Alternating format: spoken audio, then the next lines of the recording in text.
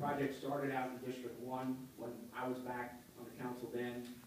Ended up moving to Councilman Spears' district because the property there made a lot of sense. This is really going to be a fine addition to services that we provide for animal protection here in Jefferson Parish. And the location itself is just really, fantastic because it gives the ability for the parish to be able to advertise what animals are available for adoption. There's probably not a more traveled area in the parish than that corridor around Lapalco and Manhattan on the west bank.